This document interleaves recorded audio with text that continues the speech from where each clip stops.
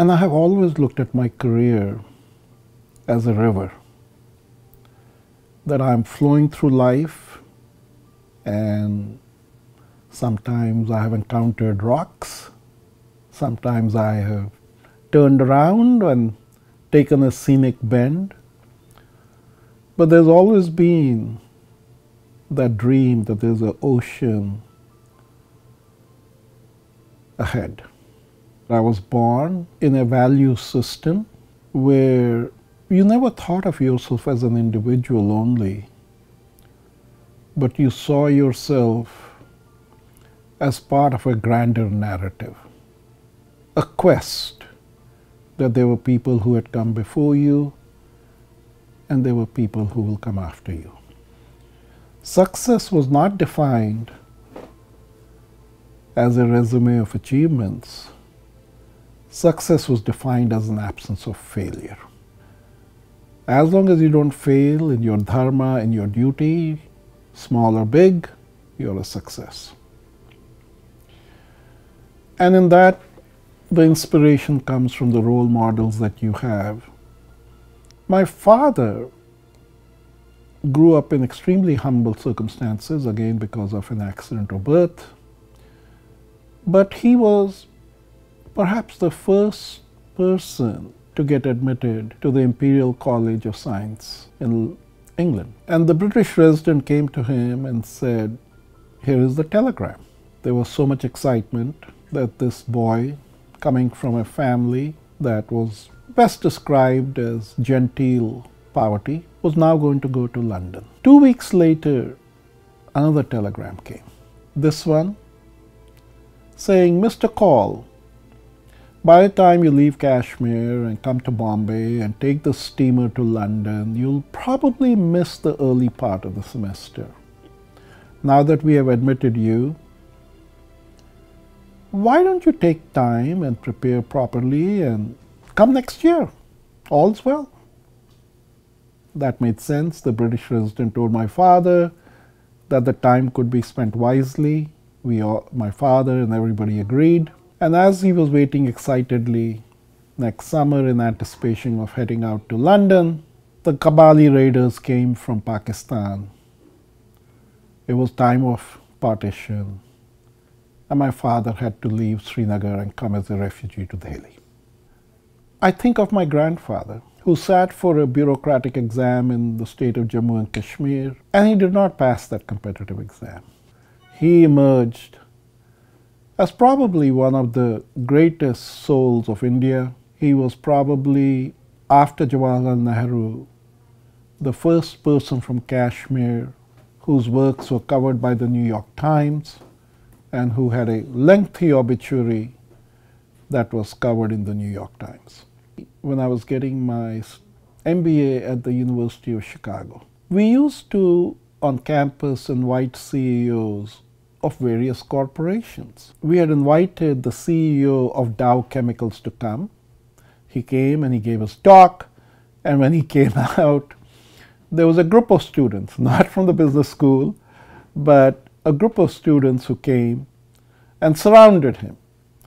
And they were very critical of the role that Dow Chemicals had played in the Vietnam War. And I remember him looking at the students, and one of the students shouted at him and said, "You think you run the world, don't you?" And he very humbly replied back, "I don't run the world. I just help keep the world running." I was very fortunate in my career. I ended up being amongst, I think, only the first 5 Indo-Americans who rose up to run a publicly traded corporation. Irrespective of titles, irrespective of mission, irrespective of my role, I've always seen myself as an enabler. This young American Peace Corps volunteer came to our school, and the principal asked him and said, "What can you teach?" And he said, "Well, I can teach new math." And the principal said, "Okay, go ahead, teach new math." After 2 weeks of that teaching, and I was his student, all the parents stormed angrily into the principal's office. They couldn't understand what this new math was. It certainly wasn't going to help their kids score high in the competitive exams. This had to stop. Our poor principal didn't know what to do.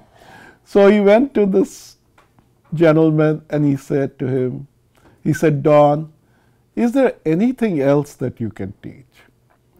And Don thought about it for a minute and he said, I can teach them basketball. And the principal said, what is basketball? And Don said, well, it's a very popular sport in America. And the principal said, well, what do you need? He said, well, I don't really need much. I just need a place, a piece of land. Because of my height, I get selected to play basketball. I played basketball then in college. I played the guard position.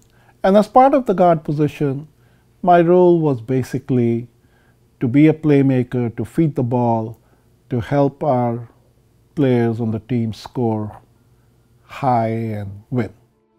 My career has taken me into many different directions, much the way a river flows. We were very idealistic. Intuitively, we knew that the entire nation was sacrificing so that we could study and get a world-class education. So I was the first president of India gold medalist at Delhi Public School. I went to IIT Delhi. When I graduated, I was a gold medalist there. I got recruited personally by Rusi Modi from Tata. So when I made the decision to accept a scholarship at Brown University, it wasn't. I did not come to America for opportunity. I had opportunity in India. I came to America because I was a dreamer. I came to America because I had ideals. And when I came to Brown University, I was the first Indian to work on solar energy. I was working there, helping do research to make solar cells for NASA space program. And what drove me was a very simple thing, which is if someday a solution can be found for renewable, sustainable energy that is widely and cheaply available, countries like India, Africa, and Asia could transform themselves. And it was those ideals, those dreams that steered me in my choices.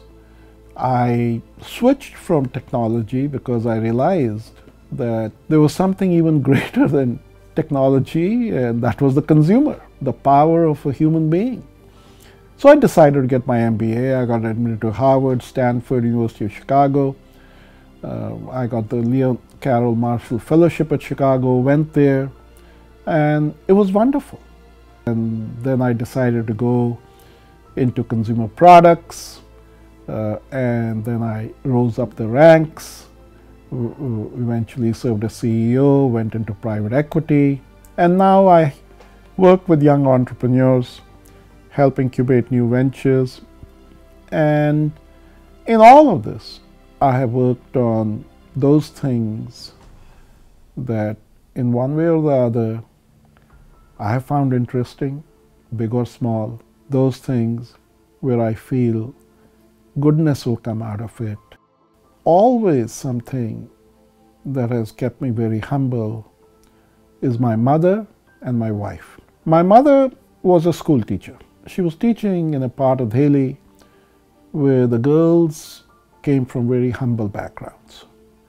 But over the course of a lifetime, she transformed the lives of 12,000 young girls. And it used to be amazing to me that when I would occasionally go with her to the market to do shopping, and we would walk, she would be walking slowly because she was aged by then, and I would walk with her. Suddenly, car would stop, windows would roll down, and there would be a voice inside the car saying, "Madam, madam, madam, do you remember me? Please come in my car, I'll take you home." And my mother would smile and say, "No, my driver is waiting." And yes, I remember you. And yes, I'm glad to see you. And it's nice to see how well you're doing. And then, of course, my wife. I mean, she's a pediatrician. She's a pediatric doctor, is available 24/7. When young mothers who've given birth to babies get an anxiety attack. You know, they don't care. They call at 2 a.m., they call at 3 a.m., they want Dr. Kaul now. It's their most precious possession, their baby.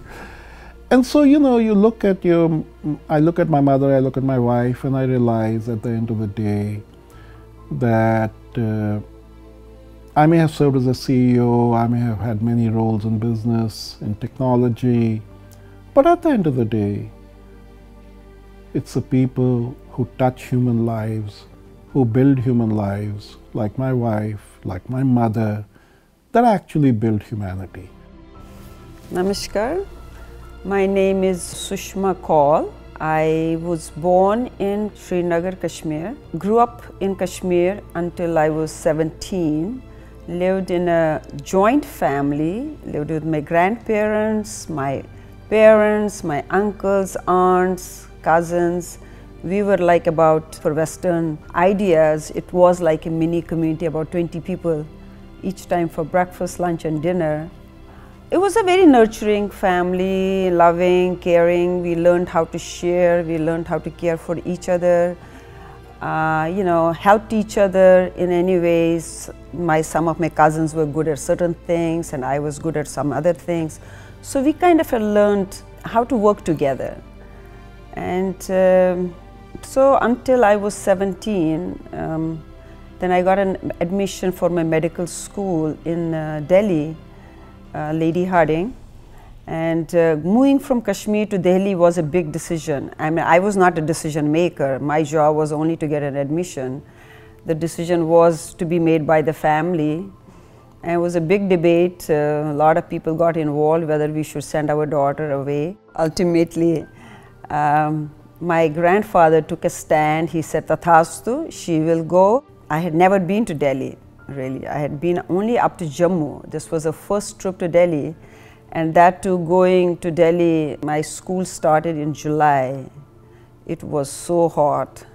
And we lived with the family, friends, my father and me. Coming from Kashmir, everybody would say, oh, Kashmir ki kali aa gayi hai, Kashmir ki kali. It was like a big thing. But I think what kept me going, honestly, real, was my grandfather's statement. I always remember that it was like a Lakshman Rekha for me. I could never cross that. I cannot do this, I cannot do that. So that's how I finished my medical school. Then I went back to Kashmir, wanted, you know, just to be with the family for some time, and then I came back and did my post-graduation at All India Institute of Medical Sciences. A lot of my friends were getting married and stuff like that. So I wanted to get married too, I guess, but my father was very insisting. He says, no, she has to do MD. Before you cannot get married, you have to do the post-graduation, then only we will see, then you'll get married. So one day, my future in-laws, my father-in-law, my mother-in-law, and there was somebody else with them. They came, I was in a clinic working, and they came and they said to me they needed some help. Somebody was sick or something, and they needed my help. So I said, okay, I know, you know, they spoke in Kashmiri, and we talked, and I was very helpful to them. And then I found later on, they actually were not, nobody was sick. They were looking for a bride for their son. His mother was very loving, and she used to come to my hostel a lot. And then one day she showed me Rakesh's photograph, you know, this is my son.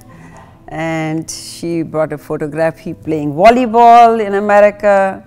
Was like, oh, boy, oh, I was so impressed. I said, ooh, I got to meet this guy. So that's how when he came, I met him, and then a few years later, we got married. And that's how I ended up in America. I had come to India from the US, and she told me about Sushma, and I went to meet Sushma, and her parents were supposed to come and sort of chaperone her, but because the weather was very bad in Kashmir, the plane couldn't take off. So what to do? So my mother said, okay, you know, she's a single woman, it would not be appropriate. But what you can do is you can go visit her, just visit her only for 15 minutes on campus and then leave. And I said, okay, because those were the social mores of that time. So I went to campus, I met her only for 7 minutes, because after 7 minutes, I knew that I was going to marry her. We had somebody used to work for us who used to occasionally carry a care package from my mom to Sushma. And so he knew where her dorm room was. And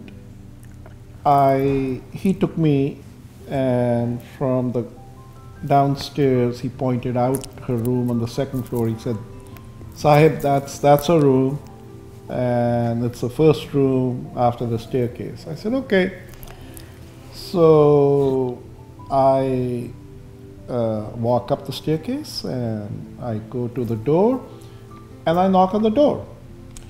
And she opens the door, looks at me, and I get to look at Sushma for the first time in my life.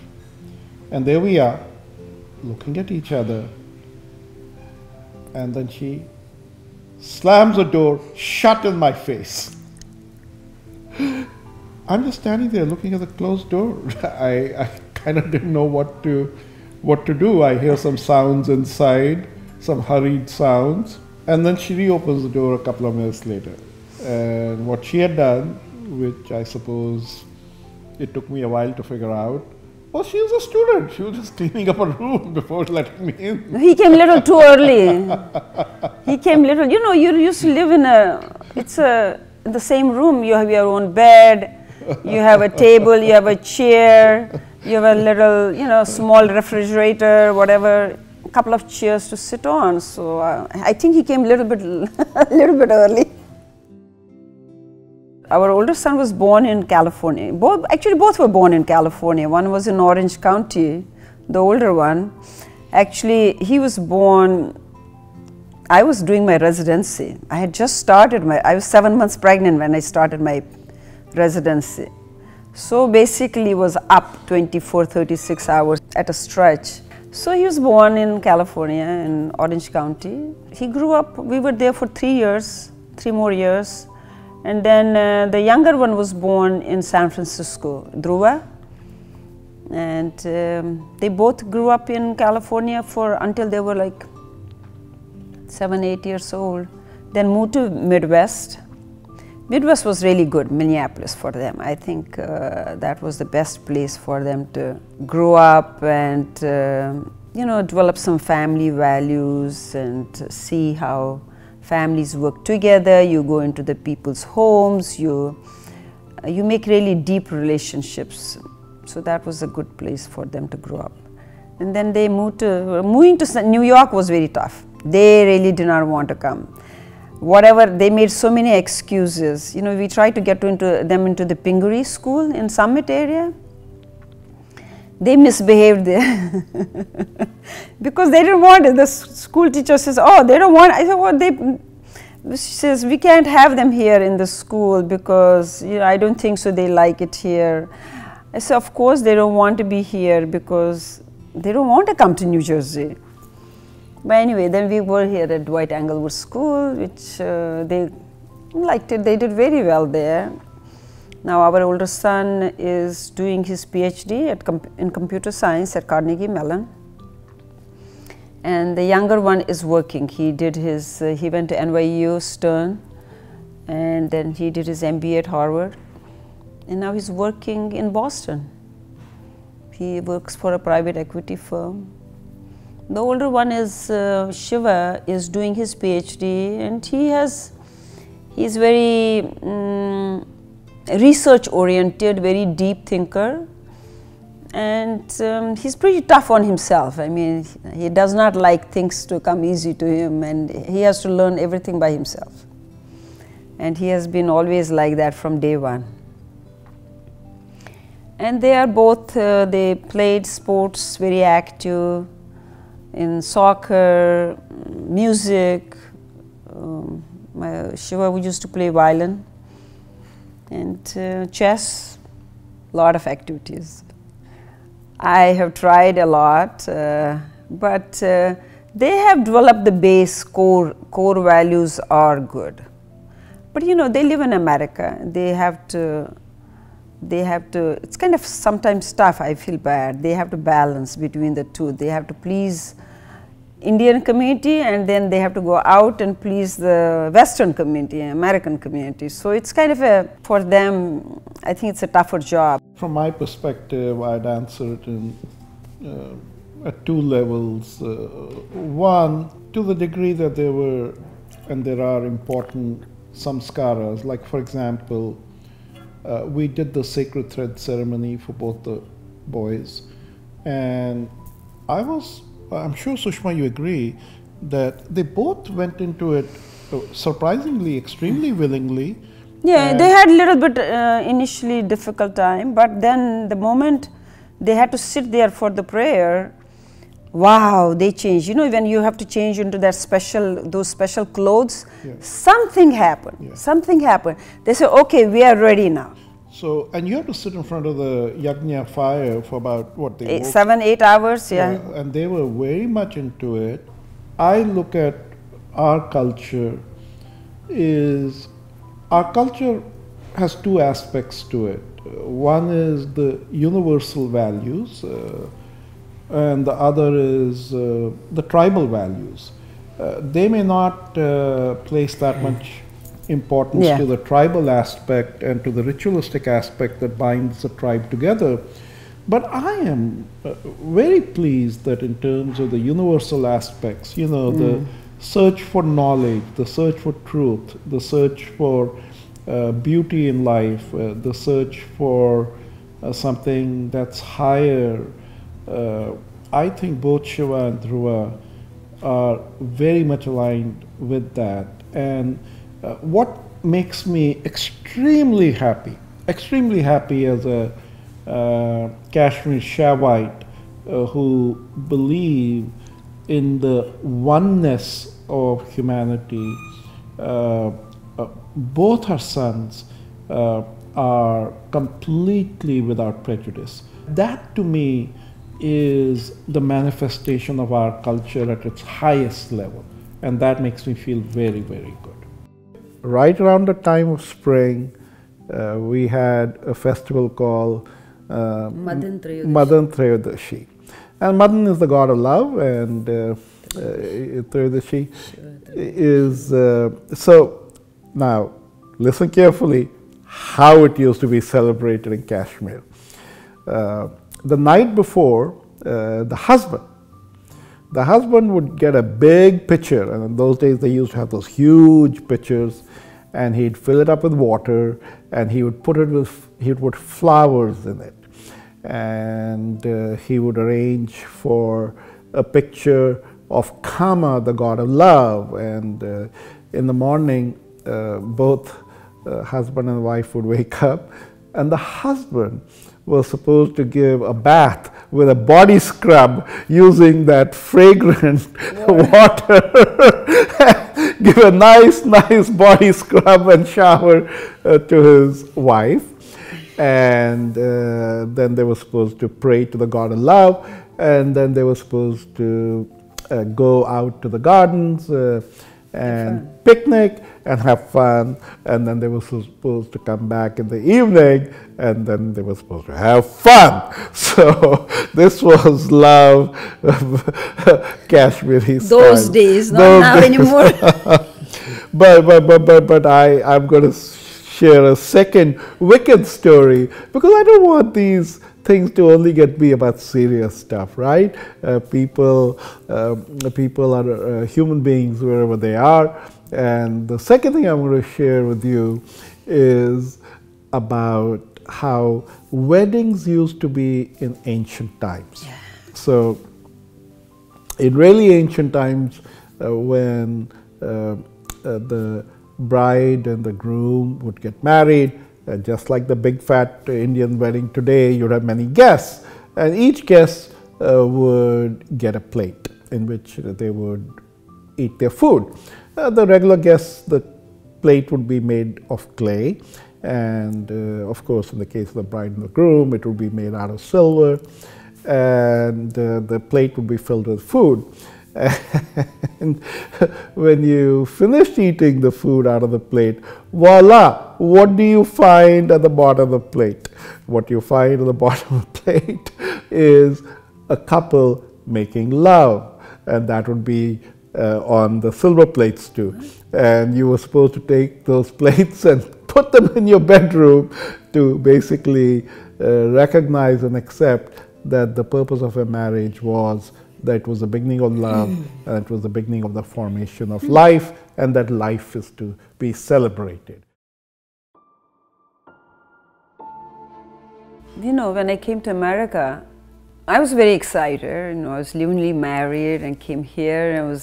But when I reached Los Angeles, landed there, I got very anxious. I said, oh, what did I do? Different country, left everybody back home, all my friends, relatives. My God, what am I doing here? Eventually, I made some good friends. Just my neighbor. You know, he used to live in an apartment in Orange County, in Irvine. I made a very good friend, an American girl, who came, and she said, oh, I guess I was doing laundry or something, so I met with her. And boy, she just took such good care of me.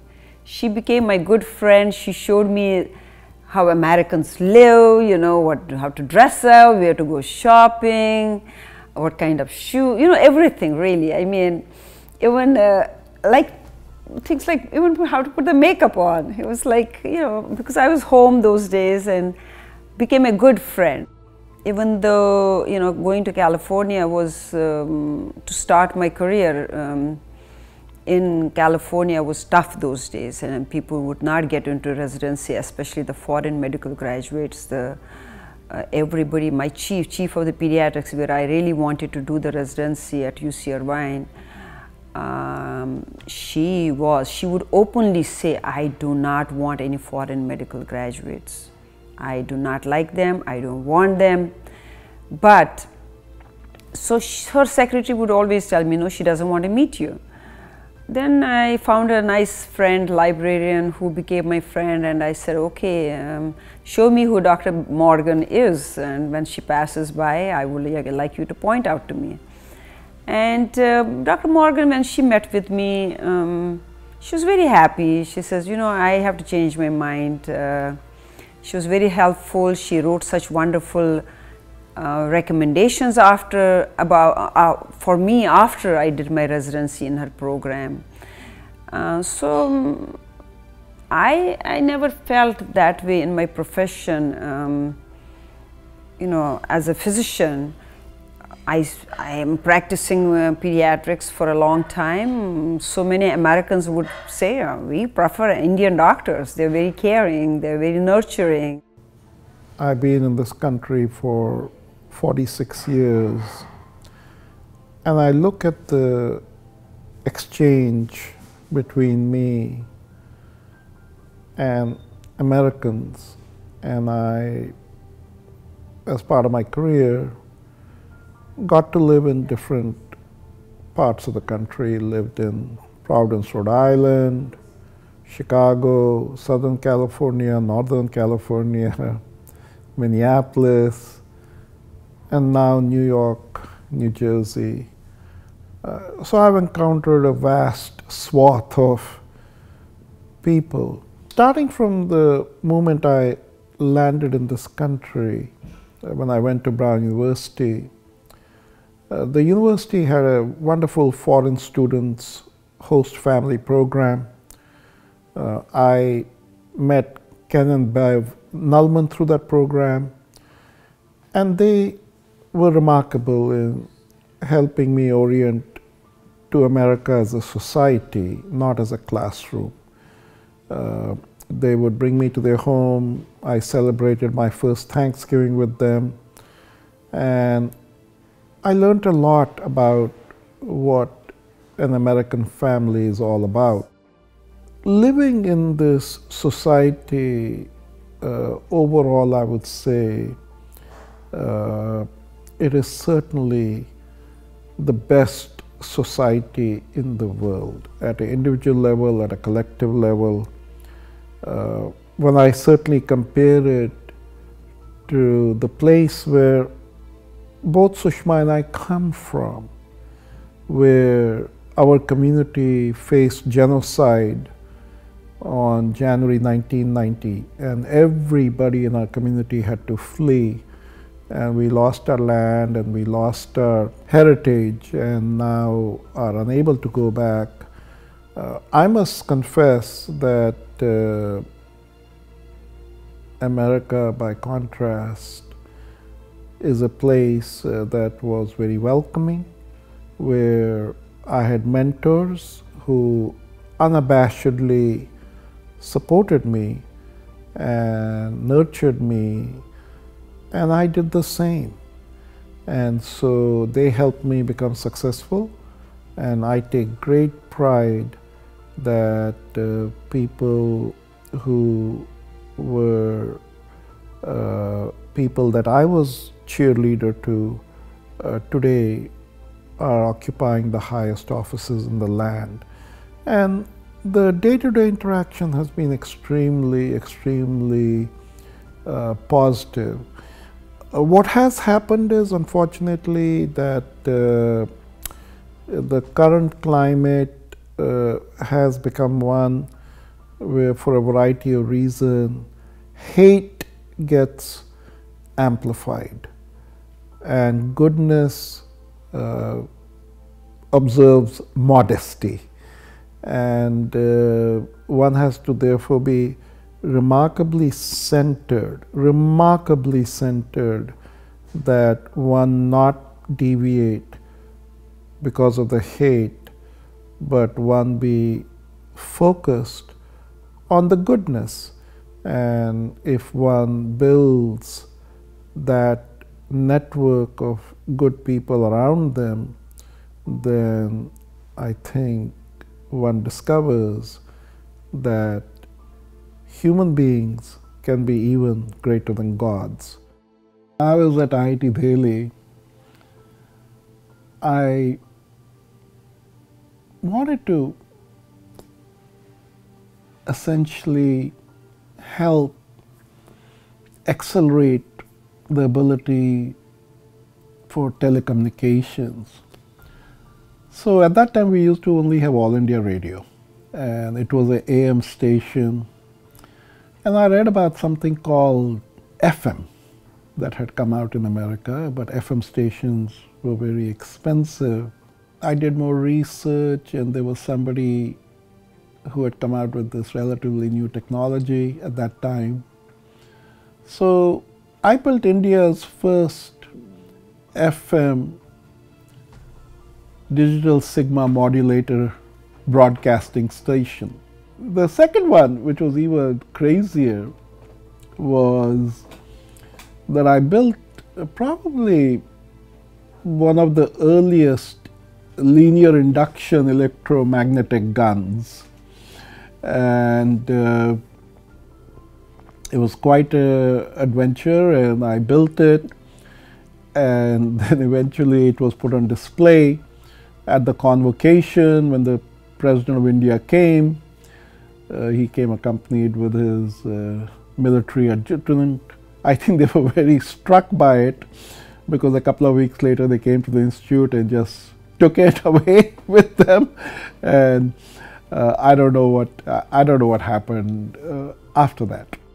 In this country, there were 35 to 40 million people who did not have access to a credit card. And a credit card in America is in some ways even more important than a driver's license. Just imagine, if you don't have a credit card, you can't make a reservation at a hotel. Even if you want to go there and say, I'll pay you cash, they won't accept it. So we started the very first credit card company that was focused on what's called the unbanked market. And very quickly it ran up to $3 billion in valuation. But most importantly, it gave access to people who were not part of the economic system, and that was inclusion at the highest level. And we used technology, data mining technology, to essentially manage the risk of this unknown population because they were not on any credit bureaus or databases, and we used the power of technology for good. So these are some examples of, going into the darker areas, darker spots, and saying, how can I come in, take some risks, and empower people. My journey led me to the great collections of stories that were produced in India. The Panchtantra, of course, being a remarkable collection about the wise conduct of life. Stories that teach young children how to live life. There's, of course, another beautiful collection, the Somadeva's Katha Sagar, or Ocean of Stories. And that then led me to an even greater discovery, that it is in India that over the course of 1,000 years there was developed this whole art and science of story writing, founded around the construct of rasa. There are 9 rasas. You heard of rasas in music, but rasas are very much the building blocks of great stories. Mahabharata, for example, is written in the Shant ras. And so this was a whole new universe that opened up. But today, when people write about their stories, they are merely, in a very contemporary way, reflecting a learning that goes back 10,000 years. The novel The Last Queen of Kashmir started in a very innocuous manner. I was researching the last name of my wife, which is Dhar. Just was curious as to what the antecedents of that family name were. And I ran into the story of Birbal Dhar around the year 1800. He was the most prominent Kashmiri Pandit aristocrat of Kashmir at a time when it was ruled by Afghans. Unfortunately, the governor of that time, a gentleman by the name of Azim Khan, was vicious, and his horrific actions had turned the Muslims and the Hindus against him. They jointly came to Birbal Dhar and asked him to do something. And he thought and realized that their only savior could possibly be Maharaja Ranjit Singh. So he and his son left one night and through hidden trails crossed over the mountains of Kashmir to go to the court of Maharaja Ranjit Singh. He left his beautiful wife and even prettier daughter-in-law hidden in the custody of his milkman. When Azim Khan discovered that Birbal had disappeared, he knew right away what was up, and he put out an order to his troops that they should ransack the valley to find out where the family could possibly be hiding. When Birbal reached Maharaja Ranjit Singh, the Maharaja gave him a fair hearing, but being a fairly pragmatic Maharaja, he decided to think about it, and took 1 year to think about whether he should come to the rescue of the local Kashmiris. During this time, sadly, a jealous family member by the name of Tilak Chand Munshi betrayed the secret of where these two women were located. Azam Khan's troops rushed in. They grabbed the daughter-in-law, who was eventually shipped to the harem in Afghanistan, and one feels sad thinking about what happened to her. The mother-in-law managed to swallow poison, and her last words were, "There will always be a Kota Rani. Remember me to my husband." Thus began my journey. There was nothing about her. She had been hidden away. It took me 7 years to research, 3 years to write. The whole project took 12 years from end to end. But once the story came to life, I discovered that Kota Rani is the greatest queen of the land. And as her people describe her, always captivating, but never captive. If you like the story of Chhatrapati Shivaji, you will be in awe of Kota Rani, the last queen of Kashmir. The story of the Tengapura Durga was relayed to me at a dinner in New York City in 2011 by Dr. Pradipatya Paul, the foremost living authority on Indian art and culture. He has written over 60 books, published several papers. And he told me sternly, "Rakesh, this Durga is the oldest continuously worshipped Durga in the subcontinent. It was stolen by a band of zealots, criminals, turns out the greatest art smuggler in the world. It found its way into New York City and then eventually into a museum in Germany. But there's nothing you can do about it because India doesn't have any track record of recovering its sacred assets." But I told Dr. Paul, I said, "I give you my sacred oath. I will do whatever I can and leave no stone unturned to recover this murti."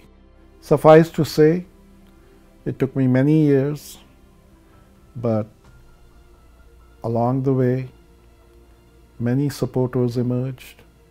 Every obstacle was overcome, and I'm delighted to say that in 2015, when Chancellor Angela Merkel flew to India for her first meeting with the newly elected Prime Minister Modi, accompanying her in her private plane was the Tengapura Durga, which she personally handed over to Prime Minister Modi as Germany's gift back to India.